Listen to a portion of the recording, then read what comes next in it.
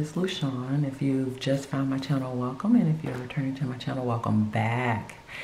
Thank you so much for supporting me here on Lushawn's Lifestyle. I truly do appreciate you stopping by. Okay, so as you can see, I'm home. Woohoo! At least for 2 weeks. If you've seen my couple of previous videos, you all know I was filming from my hotel room. I was traveling for work. It was kind of a pain, but you know, I had to make it do what it do. But yeah, so back to the old stomping grounds, and I gotta play hella catch up with my videos. So yeah, I'll probably be bombarding you guys with these. So today's video is the detailed portion of my budget and how I will be allocating my income for the month. So if you are interested, then you know what to do. Be right back. All right, so as you all know, or you may not know, but what I had done in the month of June was started a new just a little series of different types of layouts and formats that I had been seeing and wanting to try them out to see which one would work for me. So this is this would be my third layout, because I had my original one that I always used, and then I tried a different one last month for June. So for July, the month of my birth, my birthday's on the 25th, super happy. I'm gonna try this particular budget sheet, and this was free. This is in Excel, but I customized it. But it looks like this, so you can either print it out and write on it, or you can actually just use it in the in Excel, but it's their free template for budgeting. But this is what it looks like basically, and it has like a crap ton of different types of categories you can use for your line items for budgeting. It was just like way too many. I don't use even a third of these. So what I did was I customized the spreadsheet layout for what I use it for. But yeah, you can see it has everything. I mean, legal, taxes, investments, gifts, I mean, donations, pets, anything you could think of, they had it in that template. So what I did was I took the template and I customized it to make it work for me and what I, you know, the items that I use. So you can see here, it's very short. It went from a legal size down to a letter size, and you can see that the categories are much smaller, except my debt category kind of got bigger because I have, you know, debt. But yeah, so that's what it looks like. So that's what I'm going to use.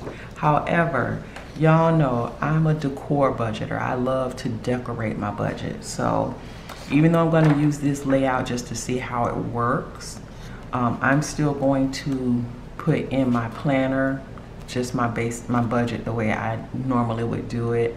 But that's just me, because first of all, I love these kits by Uniquely Lushawn, and I want to utilize it. And also I didn't want to have to like cut this all down or shrink it and then try to paste it in my planner. So I'll be doing double duty, but that's okay. But we're gonna use the this particular format, layout and format for budgeting.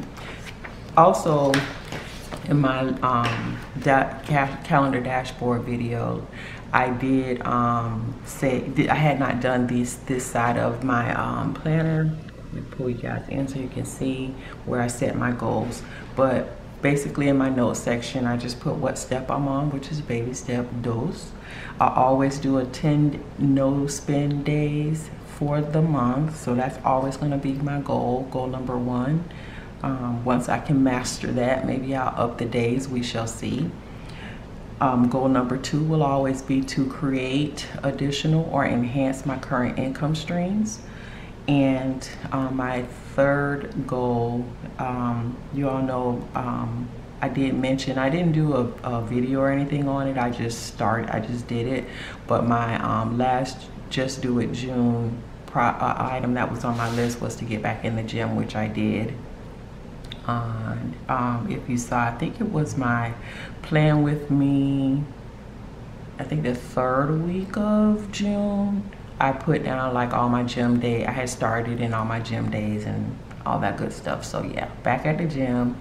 So my 3rd goal is to just stay focused and dedicated to the gym. And I also started keto July 1st. So yesterday, because today's the 2nd. Yeah, so I started keto, so I'll be doing keto along with focusing on the gym, just trying to get myself back to, you know, a healthy point.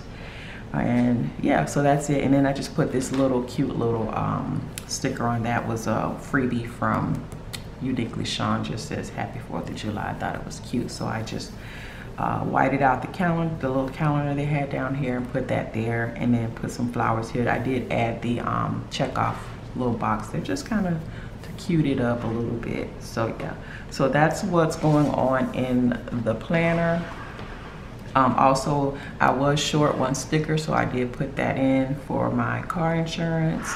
And as you know, I paid off bills on these dates, some credit cards on these dates, so I always put a sticker there. And even though I moved my toll to the 3rd, I still put a little sticker for a credit card that was debt that I paid off. So yeah, so all right, so that's what the planner is looking like. So let's go ahead and get into this layout that I am going to be working with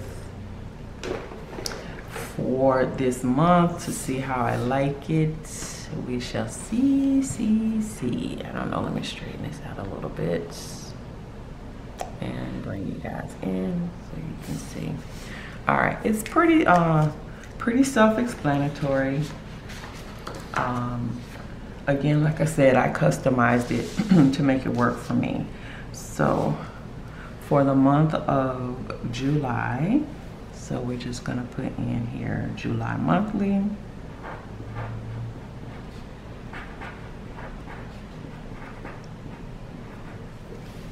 And we bring out just a tad, oopsie, just a tad. All right, so it has projected monthly income. So my projected is $5,961.70. It actually has an extra income line, so we'll leave that open. But we're gonna be budgeting right now off of $5,961.70. And then once you're done with the month and you're doing your overview, it actually has your actual. So it's pretty cool. You know, if you're into just doing it in Excel, but I like, you know, again, I like to decorate when I budget. So although this is super convenient and free and will work for those who are very minimalistic when it comes to writing out their budget or doing their budget on Excel, I'm kind of extra, so I like to do a little bit more. All right, so first we have housing, the housing category, and then again, like I said, I customized this, so I just have mortgage for the month, and that's $2,674.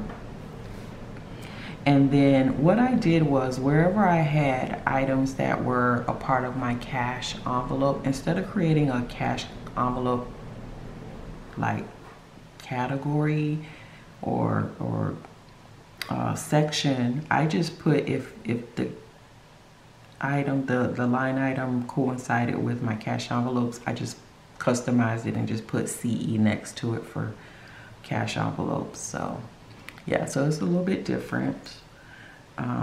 So under, I have mortgage, and then I have my household items such as, you know, laundry, paper towels, toilet paper, things of that nature. And I put a CE next to it because that would be in a cash envelope item.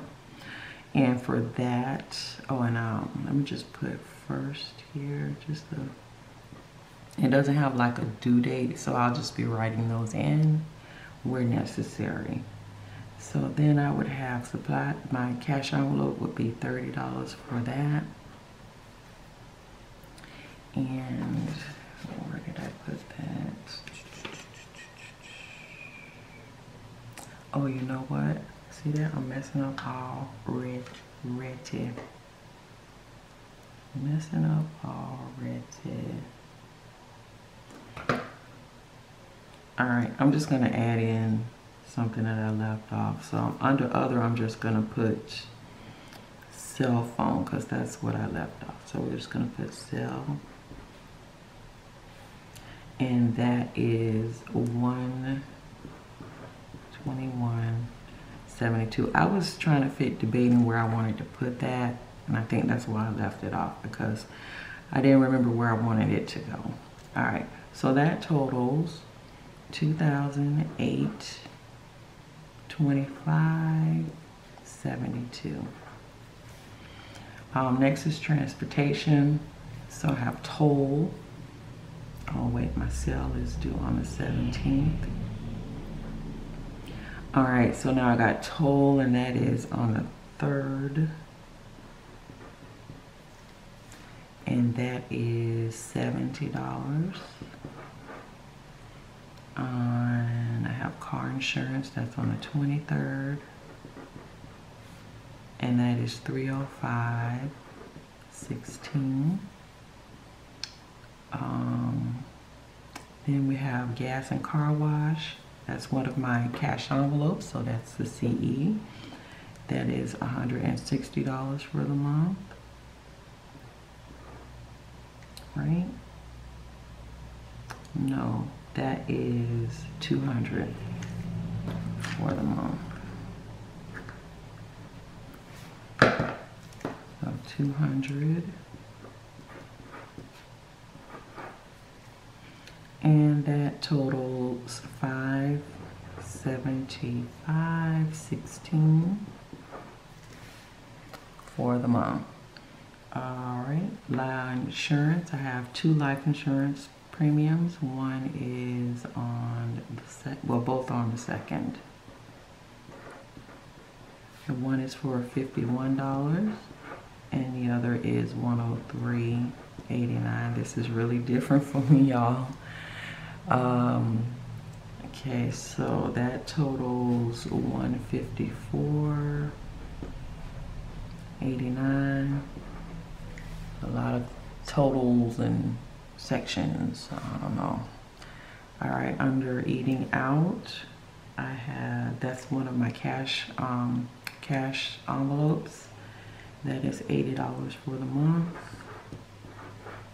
So that's 80. That is the only one in this particular category. Next is personal care. So under personal care, these are my cash envelopes. So for hair, nails, all that good stuff, that is $160. Dry cleaning is $30. And my gym membership is $23.42. So that totals $213.42.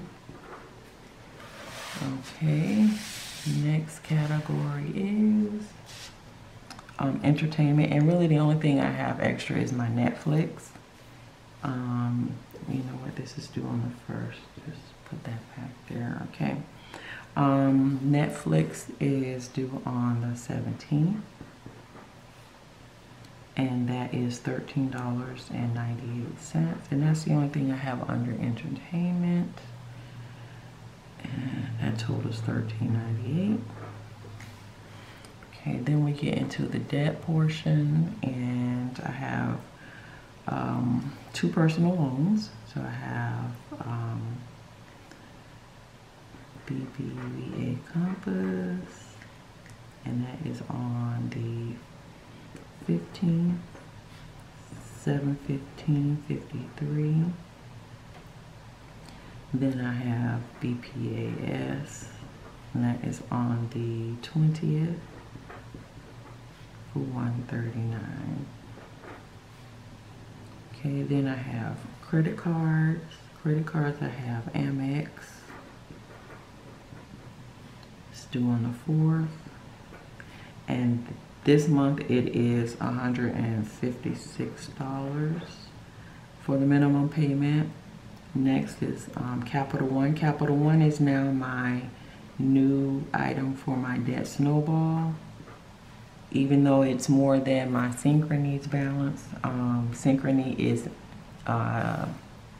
a 0 APR, so I want to knock down Capital One because the finance charges are so high on that. So just kind of just go ahead and get rid of this little pup.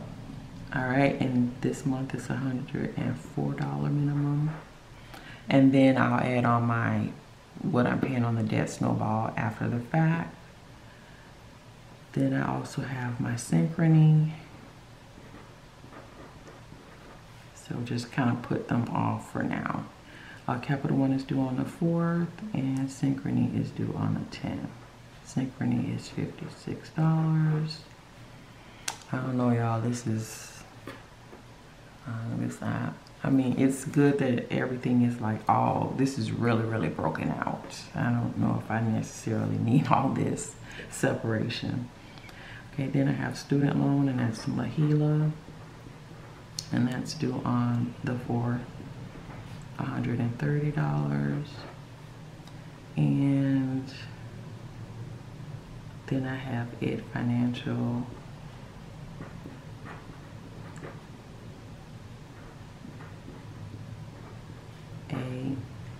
And that is due on the 21st.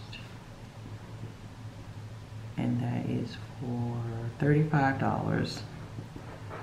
And then It Financial B.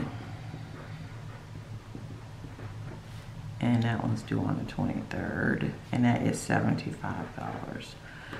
So all totaled up. I already added all this stuff off camera for the sake of time. So we are dealing with $1,410.53 this month in our debts.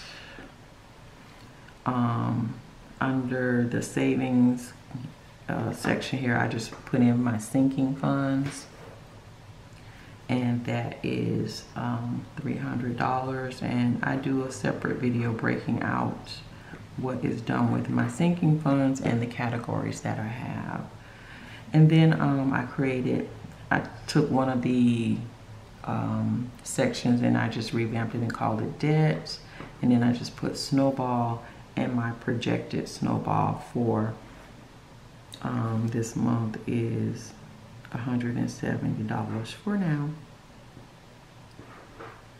So let me add that up. Total here is $300 and total here is $170. So I went in and I added up all of the sections, and let me come out. I added all of the sections, total all of the sections, and my projected cost is